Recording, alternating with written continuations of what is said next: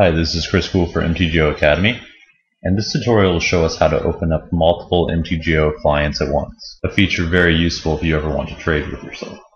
We'll start by opening Magic the Gathering Online normally. Just go to our Programs, the Wizards of the Coast folder, and then Magic Online. This will launch the kicker and check for updates, which there are none, then we can launch the normal program. Now at this stage, if you try to open another client the same way, you'll get an error message.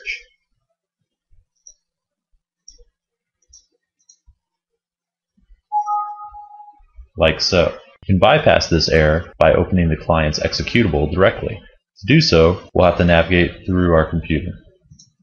On Windows 7, Computer, the main hard drive, Program Files, Wizards of the Coast, Magic Online, and here you'll see the application file, MTGO_net. I suggest making a shortcut to this on your desktop so you can easily get to it. Like so.